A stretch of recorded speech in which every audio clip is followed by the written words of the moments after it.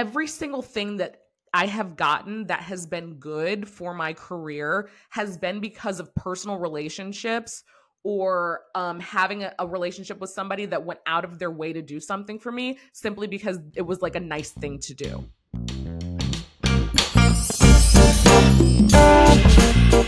I'm Charla Lariston. I've been a TV writer for almost a decade, but it wasn't that long ago that quitting my day job and moving to Hollywood was nothing but a pipe dream.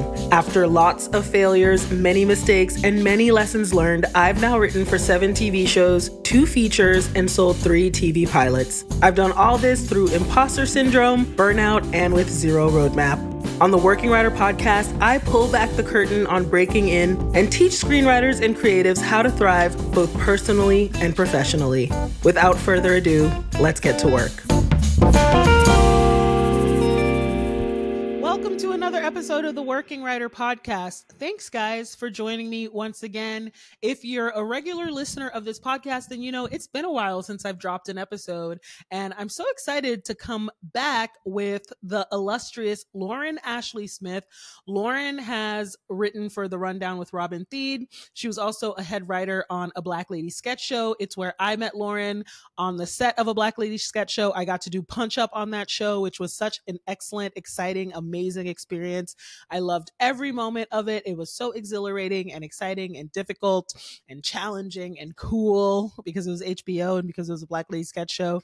And Lauren was an absolute dream to work with. And it was so cool getting to know her through this interview and like hearing a little bit more about her background. What I've learned basically is that Lauren is a career TV writer producer. She's been in TV since the very beginning of her career, and it has been a straight trajectory for her. And she's just continued to kill it in the industry. And I think there's lots to learn from this episode and to enjoy. So without any further ado, please take a listen to this episode with Lauren Ashley Smith.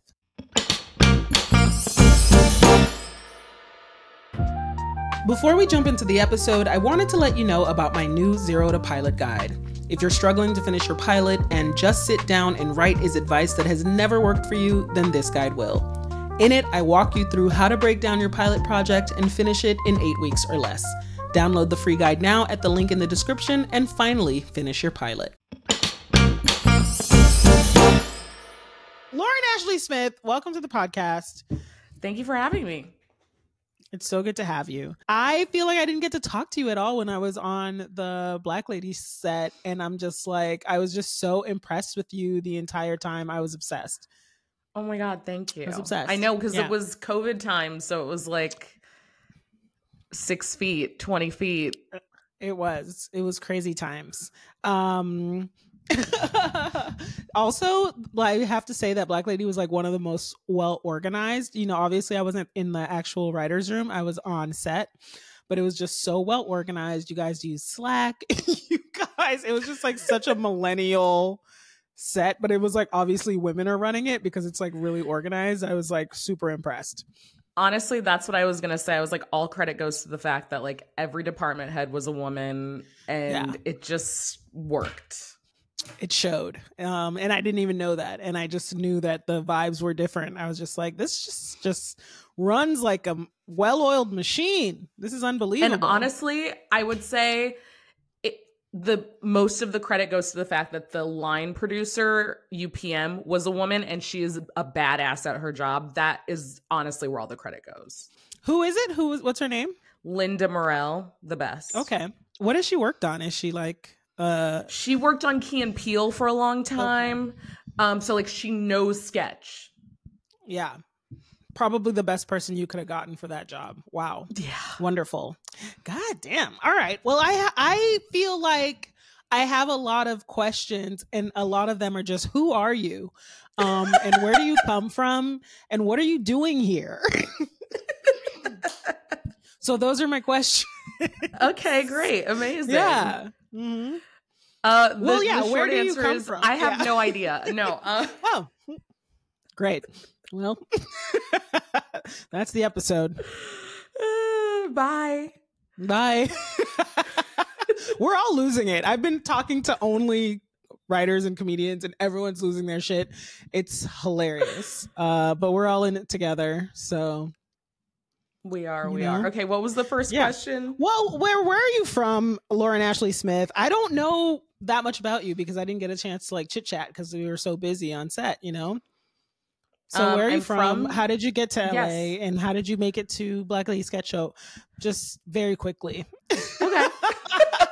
I'm just kidding. You can take the whole episode to talk about it. This is starting great. Wonderful. Mm-hmm. I'm from St. Louis, Missouri, the Midwest, and I went to college in Pennsylvania to a small school called Dickinson College. And in my junior year, I was at this like luncheon or whatever for people who had gotten like scholarships, and I ended up sitting next to this amazing woman who was a trustee of my college at the time, who we had like traveled to the same place. And so she like was really nice to me, and she was like, well, what do you want to do? And I was like, I want to work in TV. I want to live in New York. And she said, well, I have a friend that works at SNL and I have a friend that works at VH1. I can get you an interview for an internship. So that was very generous of her. I interned at VH1 for the summer before I graduated from college. And then I got a job in the same department like right before I graduated. So I had a job waiting for me. What was the job? It was the production assistant in awesome. VH1 News, and it was VH1 News and red carpet department. So like I did a lot of like interviewing musicians, going to South by Southwest, Fashion Week, red carpets, transcribing, bringing tapes from one place to another, grunt work, but also really glamorous stuff like going to Fashion Week, just like very breakneck speed work. And then I worked my way up at VH1 while I was doing improv and sketch like classes and performing on the side. And Where did you go? I mostly did Magnet Theater, some UCB, but mostly like my training ground was the Magnet, and Story Pirates, which I would credit as important as the Magnet, to be honest. And then so I like worked my way up to being a producer on the reboot of Best Week Ever, and I ended up becoming a writer the next season. And then I got my WGA card. I started writing. I was working on a bunch of different like late night shows and like just a bunch of different stuff. And then one of my last jobs in New York, was on The Rundown with Robin Thede. And I started as a staff writer on that show. And then halfway through the season, I became the head writer. And I was like, oh my God, this is insane. Oh my gosh. But then the show was really great. It was amazing, but it got canceled. And after it was over, Robin said, I have this idea for a sketch show. Would you be interested in doing it? And I was like, yeah, absolutely. And she was like, I'm moving back to LA. I was like, pardon? And so I came to LA for what I thought was just going to be a couple of months to do the sketch show. And then things snowballed, and now I've been here since 2019. Oh my God. Wow. You have had no breaks, and you've also had no pivot. You knew what you wanted to do from college. You just happened to be talking to the right person. You just happened to land at the right place. Not normal.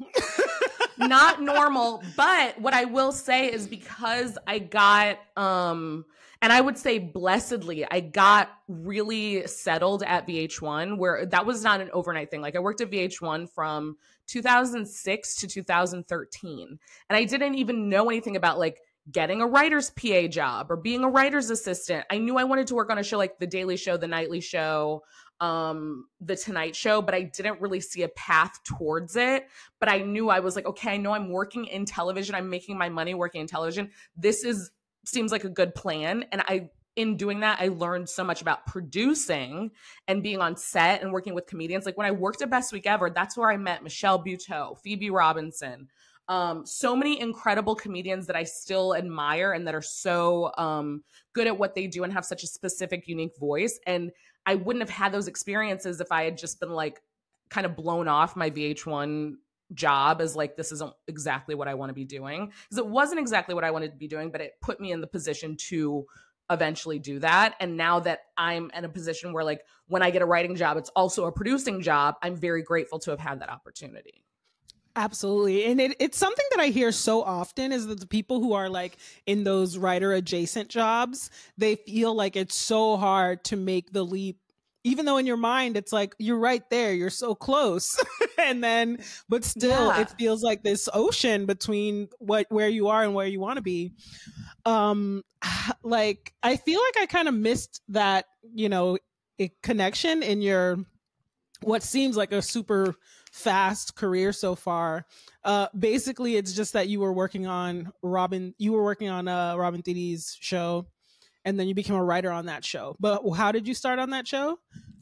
Okay, it's really one of the most serendipitous things that has ever happened to me in my life. And I would say a lot of serendipitous things have happened. Yeah.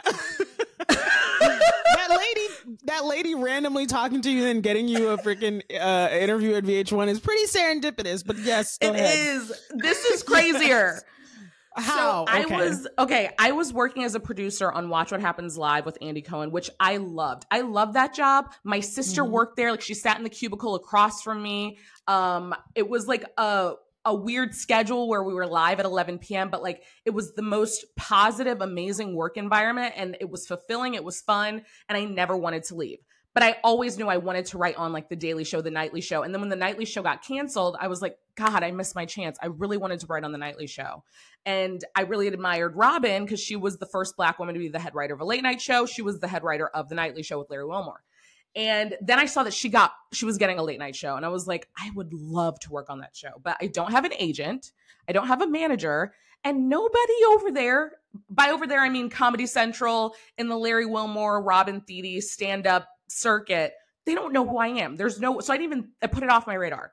A friend of mine, her husband is also a comedy writer and improviser, and they're white. And he somehow got forwarded the packet for Robin's show. And he said, I will not be submitting for this, but you know who should? Lauren. So he forwarded it to his wife, who forwarded it to me. It was due in 2 days, the packet. So I'd missed like the first 3 or 4 days of it being due.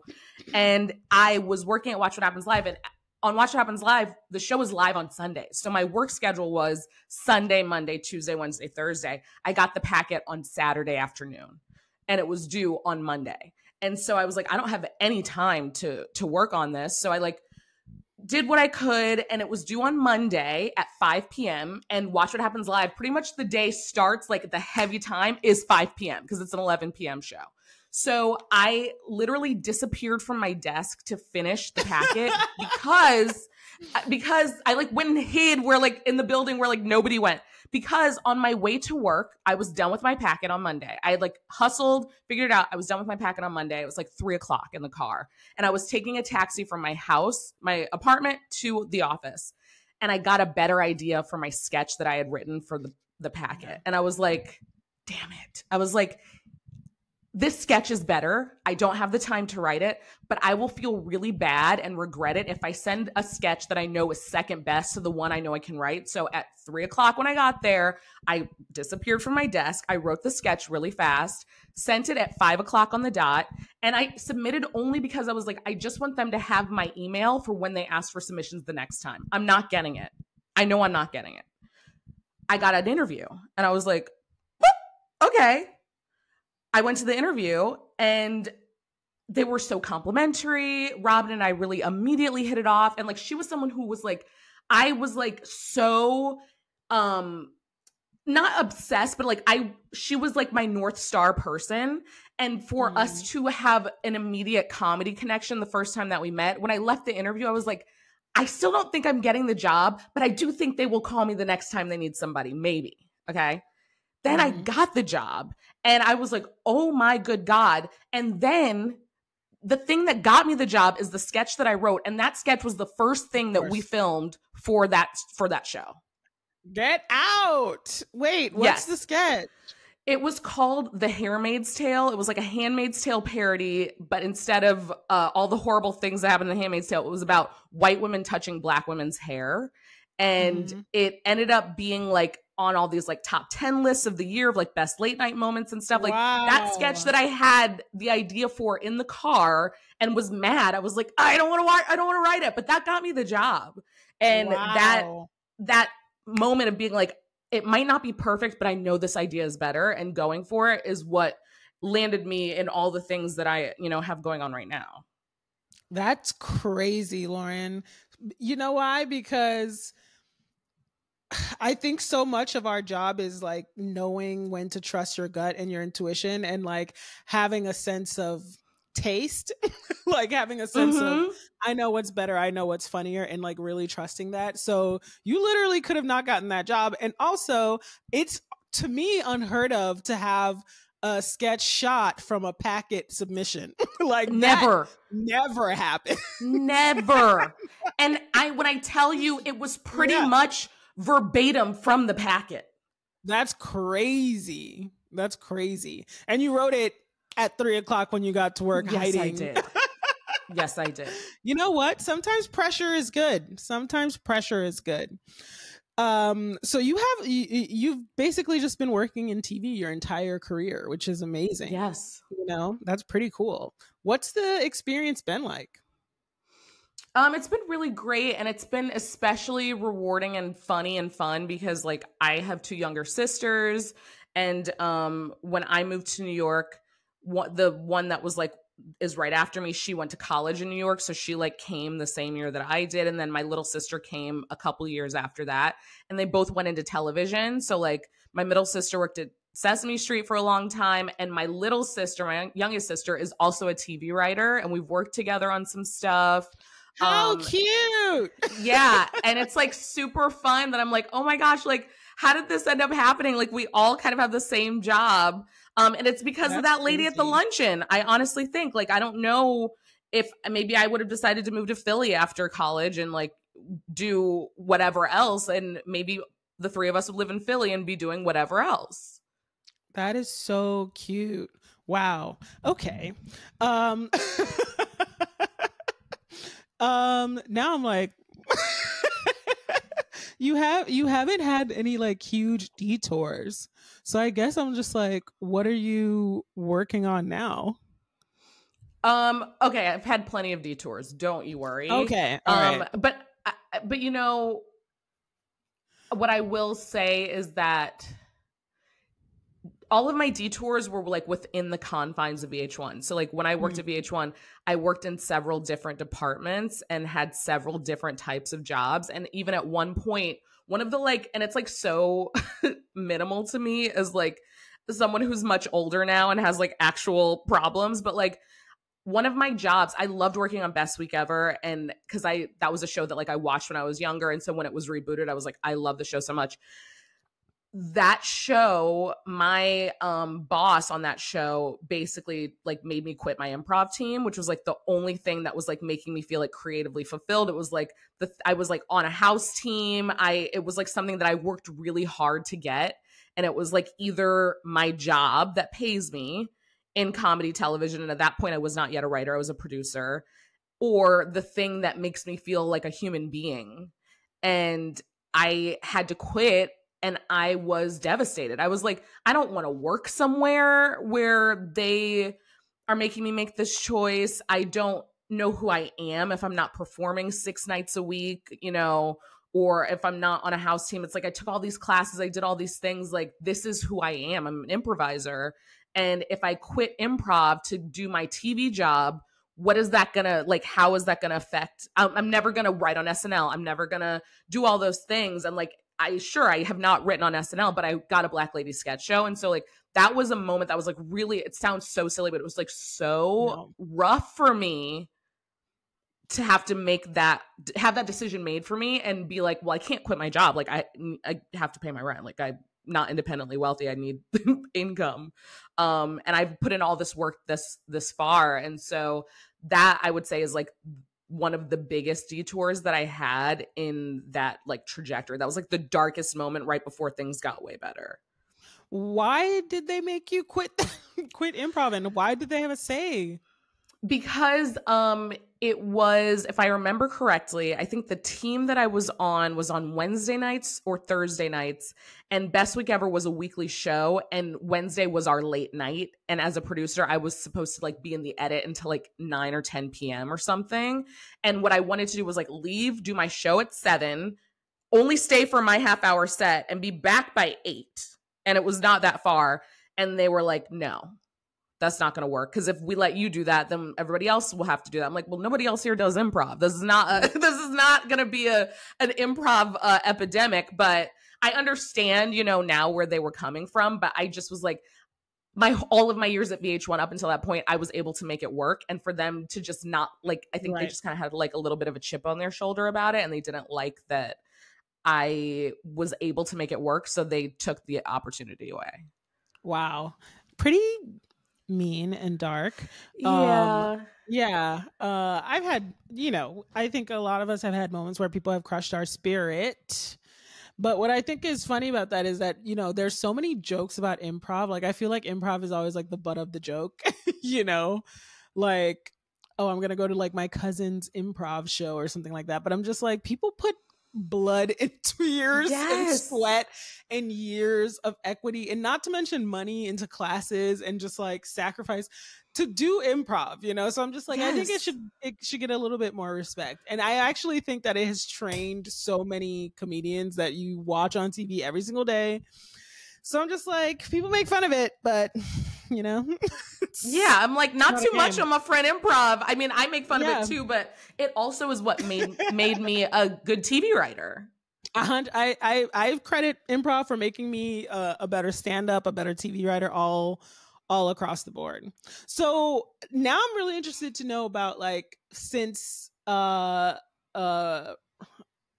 Robin's show is your first writer's room, you went from your first writer's room to head writer in one. That was my second writer's room. I was on I was a writer on Best Week Ever on the reboot. Oh, okay, my bad. After I was a producer, I was a writer on that, and then I wrote on some other things that were like, usually it would be like just me. So like the writer's room was me.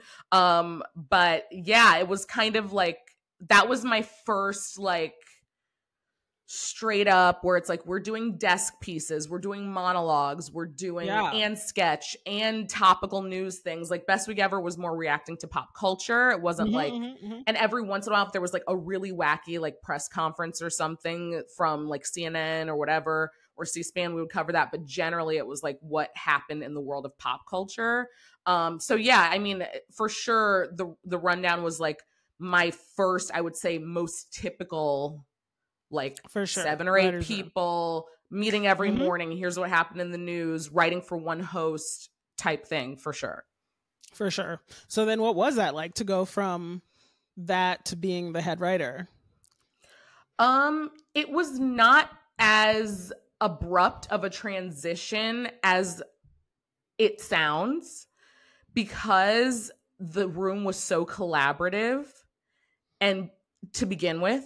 And because when I started, it became very like clear to me and to Robin and to that like I understood her voice.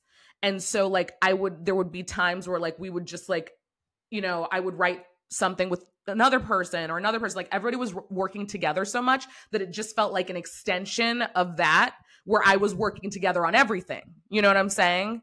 As opposed to, it's like we were all working together. So I was like, it didn't really change that much, if that makes sense. I wasn't working by myself. And then all of a sudden the head writer, we were working so collaboratively that it just was like, oh, like now, like I'm working with everybody every day. That makes sense. Right.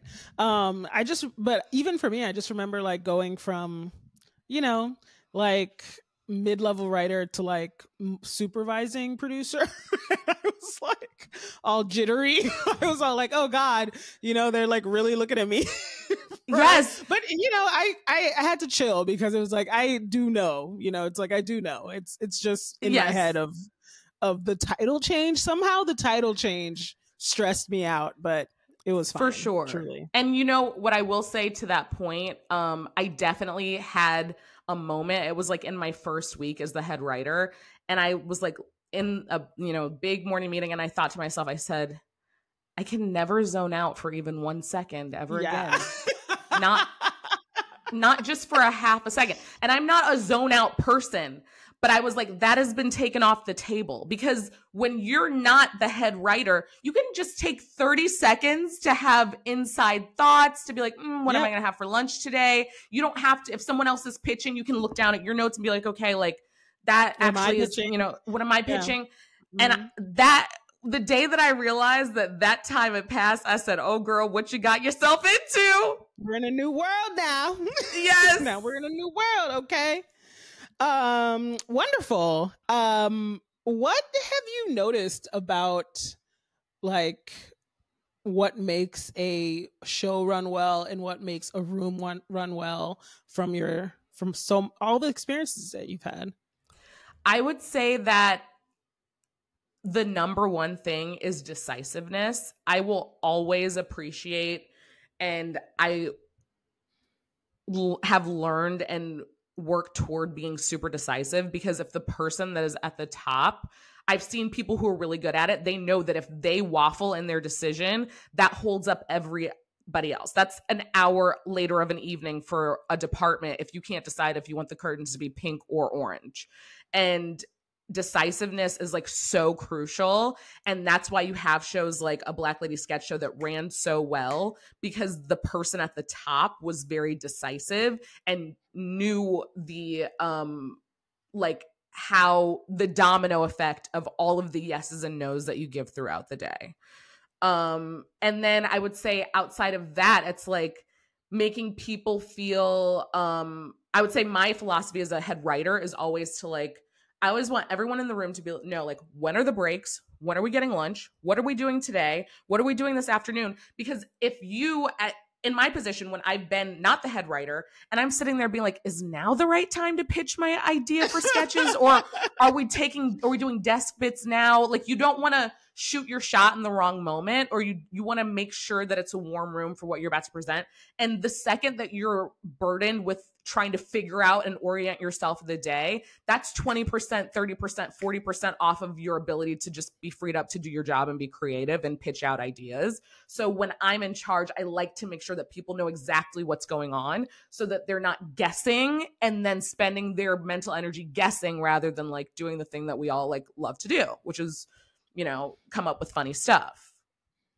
100%. I've always felt like because I've been in so many rooms that don't do that, even though I have been in wonderful rooms that do that, thank God, but so many rooms that don't do that it made me feel like there just needs to be like some sort of standardized room structure, because I'm just like, it can't be like this. Like, for every room I go to be so vastly different, but still yet disorganized, yet somehow, you know, we don't know what we're doing, you know? Like, yes.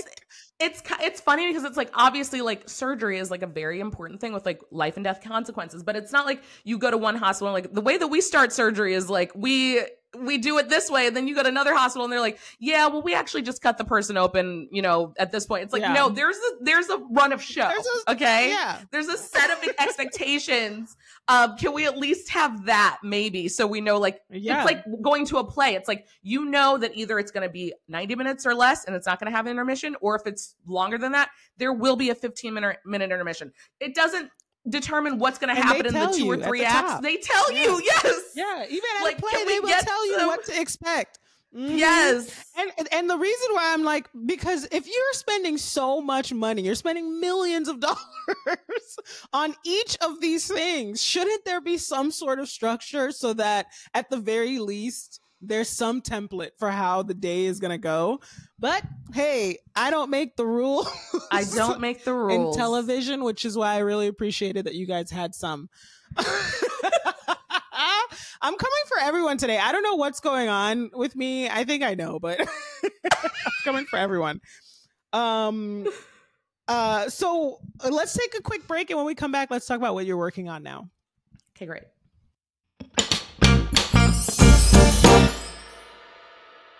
If you have a pilot sitting around and it's half done, the Zero to Pilot Guide will walk you through how to break down the project and get it done in 8 weeks or less. Download your free Zero to Pilot Guide at the link in the description. And we're back. So, LAS, Lauren Ashley Smith, what are you working on right now? I am in an overall deal at CBS Studios. So my job right now is to create and come up with half-hour comedies. So I have a couple things that I'm like about to take out.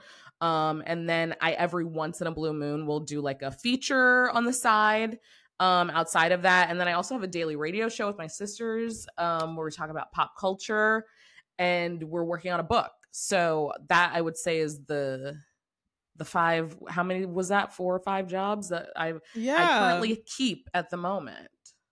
I love that you're doing so many things with your sisters. That is so cute.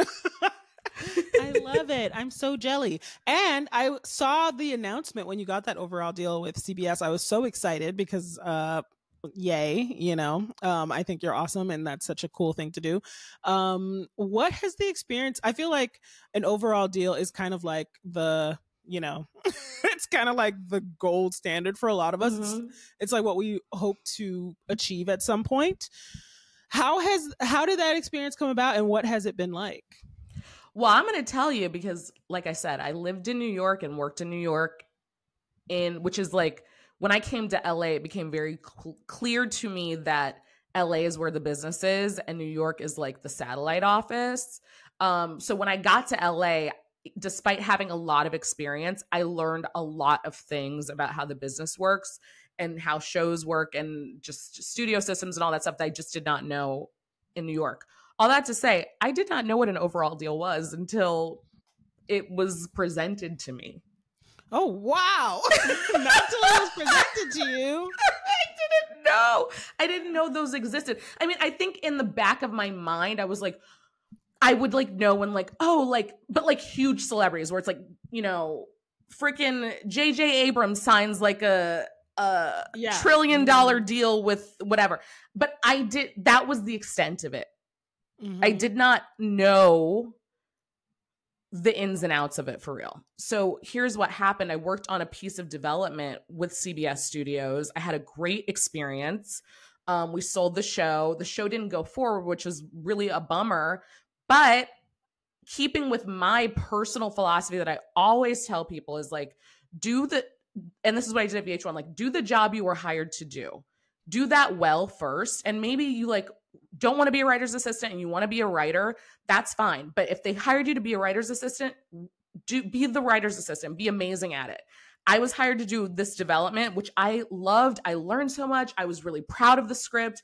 It was such a great collaborative working relationship. And I believe, I don't know for sure, but I believe that because I did the job that I was hired to do and we had a great working relationship, they were like, we would like to do this some more. And that is how the deal came about. It was not this, like overwrought, hard, difficult thing, because my mindset is like, I'm always like, I want to do the job that's in front of me and I want to do it to the best of my ability. And what happens next is completely out of my control. What I can control is the work that I do and the person that I am and how I treat people in this moment. And that paid off in that instance. And I continue to have an amazing relationship with them because we really did hit it off. And I just love being there so much. That's awesome. I love that. You mentioned learning certain things when you moved from New York to LA. What did you learn? Oh my gosh, so much. Because most of the stuff I had done in New York was done some shows like where I was like on location or whatever, but I'd never really been on a lot, save for like coming to LA for general meetings or something. I'd never been on a soundstage. I'd been in tons of studios and, the New York version of sound stages, but I had not been like to like Disney Ranch where it's like you see like a cabin and a mansion and a cul-de-sac and a fake pond and all those things. Like I'd never worked with stunts before. I had never done some of the more large scale things that you just don't have the ability to do with like a studio late night show. I learned a lot about like crews and like every person's, job on the crew, and on set and off and stuff like that. So I just like really worked really hard to immerse myself and be knowledgeable so that I could like do my job to the best of my ability anytime, that they've presented themselves to me. But yeah, it was mostly about like the size and scale of things here that just, you don't really, unless you work on like SVU or something, you don't get the opportunity to do in New York. Damn. Really cool. And what have you learned, I guess, since developing or doing an overall deal? I would say what I learned from developing is that you have to be like specificity and point of view always win. You cannot guess at what people want to buy or what they might have an appetite for. because you could likely be wrong, because you ultimately don't know. What connects with people is like feeling like there's a strong point of view, an interesting story, a world that feels like it's been put together and come out of you, as opposed to like paint by numbers. Like, I know this network is looking for a show about this thing, and I know that this network is looking for this person, so let me just like try to Lego them together and present them what they want. That is not ever a winning formula. And anytime I've ever had success is when I was like, what is funny to me? What is resonant to me? What does my world look like? And how do I use that to tell like universal truths and stories that are funny to everybody? And that is when I've had success, not when I've tried to be like, try to wedge something into what I think people want from me.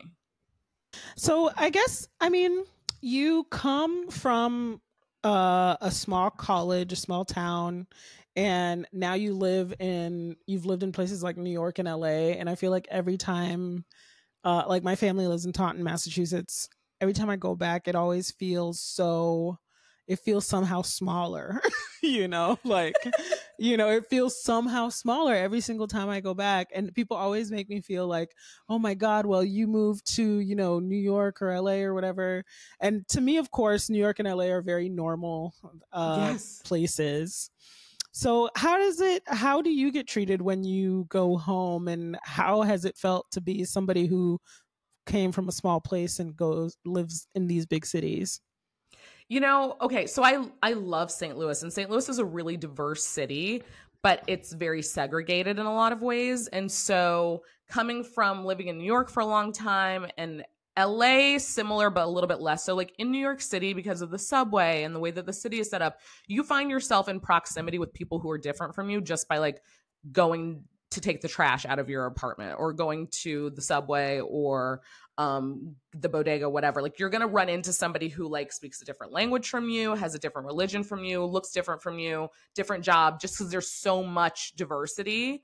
And that affects how your level of comfort around people that are different from you. And what I do notice when I go to St. Louis is that certain places I might go, I'll be like, oh, wow, this person doesn't encounter a lot of people that look like me, to the point that they're desensitized, because I can kind of see them staring at me. Like, not like full boring a hole in me, but kind of a little bit.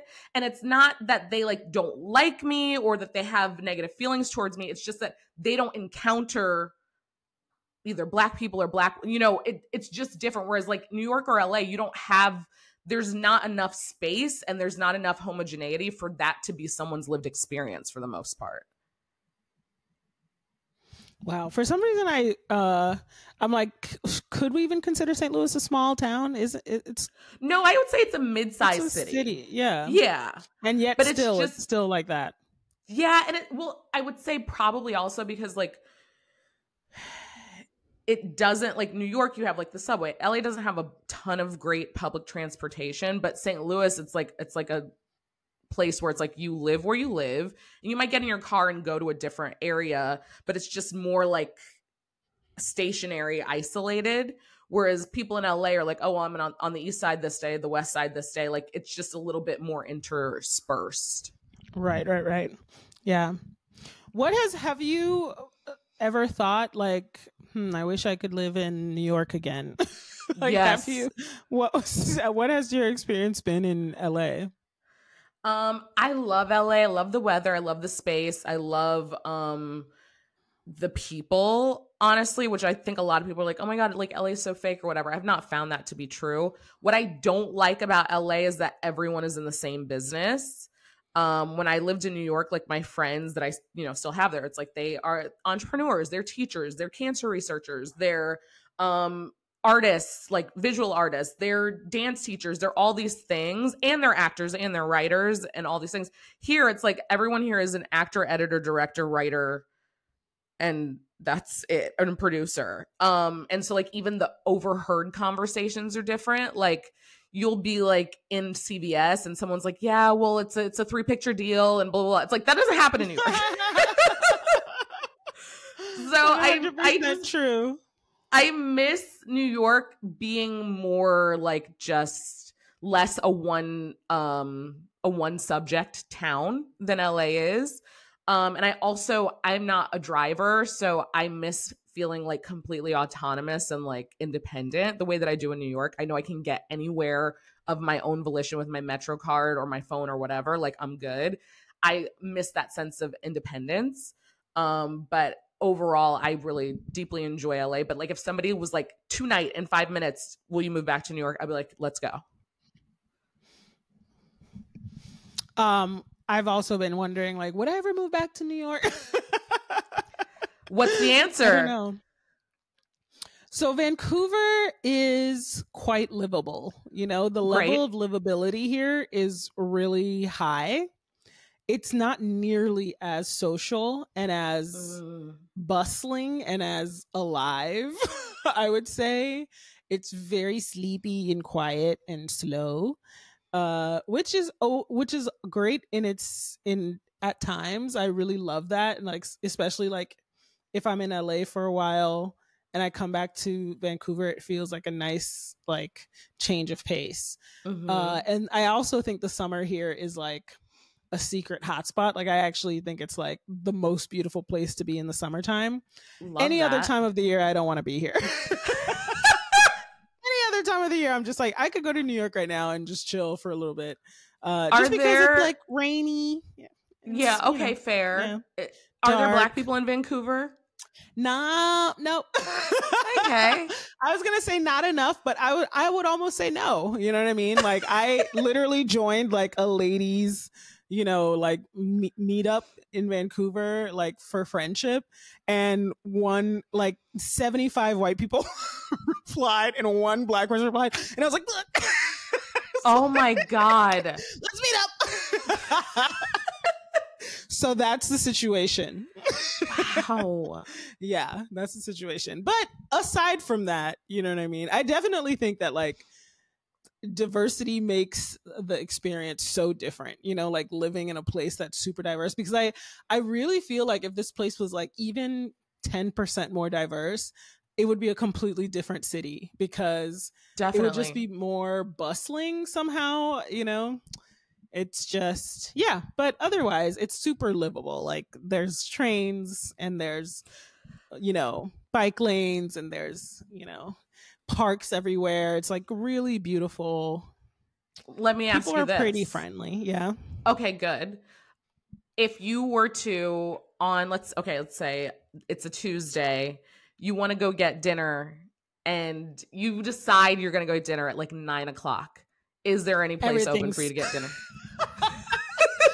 There are some Indian places that literally never close, apparently. You know what I mean? I mean, they're like open until like 3:00 in the morning, but those are the only places. Wow, like, there have been a lot of times when we've wanted to go out to dinner and the place literally closes at 9:30. Like, we can't go. Or like, they won't seat us because they're closing in 15 minutes or something like that. So that is there, you know, especially when you come from a place like New York and LA and you're used to just going out at 9 or 10 o'clock at night. That it has been a real shift. But, you know, we are permanent residents now, and we're gonna be citizens, I think, by the end of next year. Wow. So the plan for now, yeah, my husband's job brought us here. So the plan for now is just to stay until we're citizens.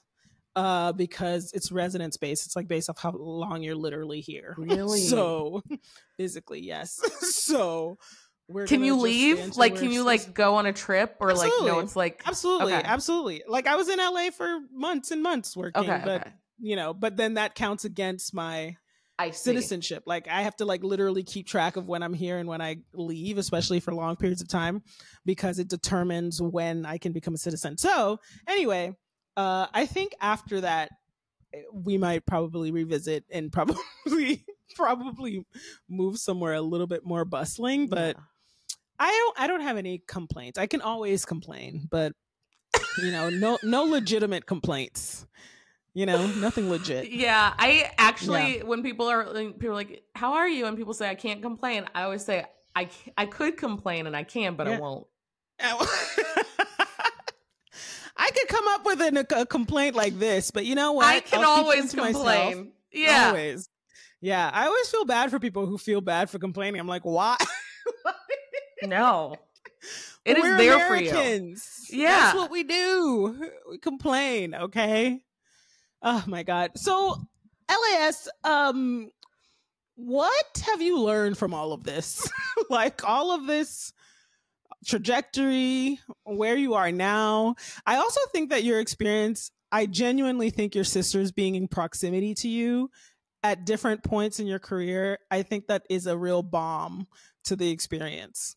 Because I think that one of the things I remember when I first moved to LA, I was so like lonely for family.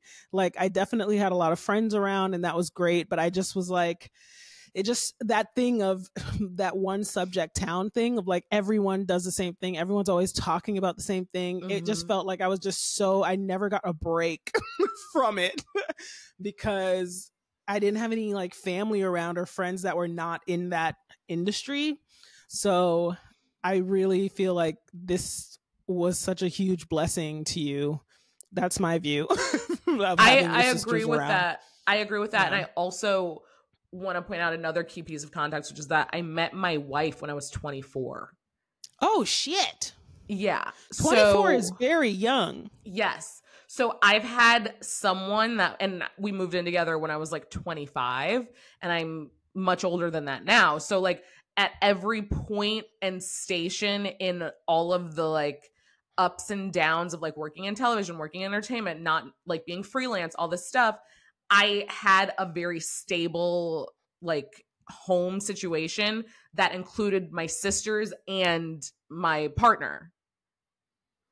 That's really nice. Yeah, that is a huge help. That's a huge bomb.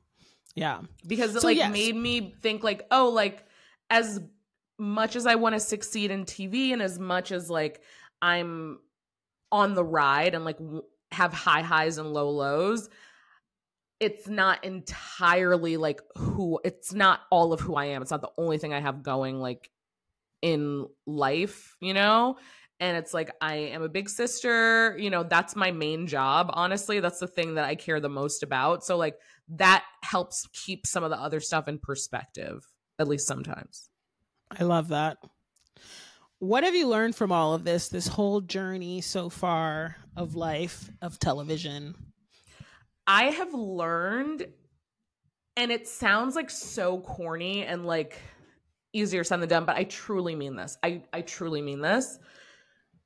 Treating people when you meet them, whatever the context or the circumstance, like having a real human connection with somebody and treating them as a person and treating everybody with the respect that they deserve for being a human being on this planet with you is the thing. Every single thing that I have gotten that has been good for my career has been because of personal relationships or having a relationship with somebody that went out of their way to do something for me simply because it was like a nice thing to do. It wasn't like about like having the best like credits or the best representatives or whatever. And I would say that for my own part, I've always tried to be as human and generous and like present with people as I possibly can be. And I firmly believe that like the relationships that I have built with people are that's when you can like call on a friend and be like, can you read this? Like, or whatever. Or, you know, when someone's like, hey, everybody on my, you know, the lineup for this stand-up show or a comedy show that I have dropped out, can you come sit in? It's like, I would love to come sit in, not because of what it's going to do for my career, but because like, I love you as a friend and I want to see you, I want to hang out with you and let's go have some ha-has together. Like, I truly believe in like just doing the fun, exciting, honest human being thing. And everything else is going to kind of come as a result of that. Absolutely. Lauren Ashley Smith, an absolute sage of wisdom. I am as crazy as a bed bug, and that is the truth. I think one time I saw on Instagram you got pigs or something for your birthday. Mm-hmm. I was like, I don't know this girl. Yes. I don't know anything. Yeah. Yes, I had a pig party in my New York apartment. That was one of my last farewells to my New York life. Well, what a farewell. What a farewell. Yes. Thank you so much for coming on the show. Oh my gosh, thanks for having me. That's all I got for you guys today. I hope you enjoyed the episode. Until next time, get out there, get to work.